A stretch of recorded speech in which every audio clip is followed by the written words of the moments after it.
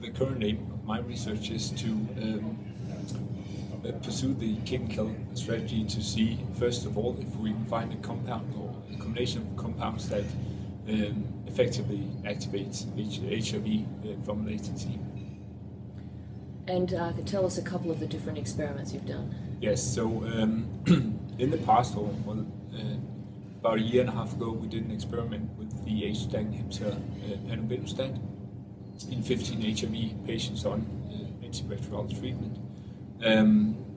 This year, we follow up with a new study with a different HDAC inhibitor called Rowena to see if this agent could also activate HIV from latency, and most importantly, if we could measure induction of variants in the plasma of these patients.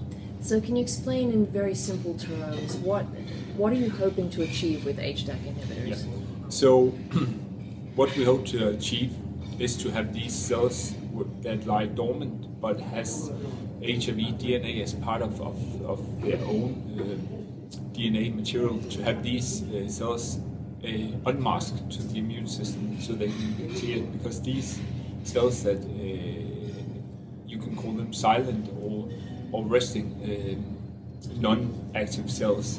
These cells are the reason why HIV persists, because they don't express or they don't show any parts of HIV on the surface, so they're not recognized as being infected by the immune system.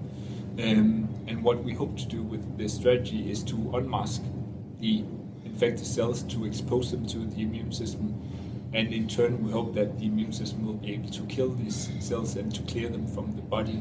Ultimately, if this strategy is successful, it can be hoped that a large part of the reservoir, or perhaps all of the reservoir, is cleared from the body, and a person could be cured from HIV.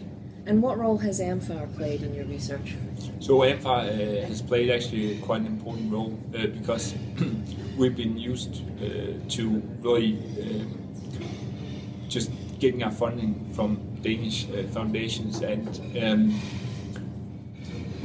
with this research we hope to aim for a broader audience, and amfAR has really kind of given us both funding but also a huge recognition for the work we do, because they, at least in our opinion, getting amfAR funding is also a sign of the research you do have a high quality. So to us it's really been a major boost to get recognition from a US independent foundation rather than from the people we know in Denmark who sit on the different boards of the funds. Okay, great. So how optimistic are you that there's going to be a cure for HIV in the next 5 or 10 years? So that's a tricky question. So I'm optimistic that there will be a cure, but I'm not sure if it will be there in the next 5 to 10 years. That's the short version. I think what we're realizing now, or have been realizing over the past years, is that it's very difficult to cure HIV. So even in patients with no measurable virus in the plasma or within their cells, we still see virus coming out of these very tiny small reservoirs. So I guess in theory you say one infected cell is one latently unmasked cell is enough to restart the infection. So it's very difficult to cure HIV, but I'm optimistic that it will happen sometime.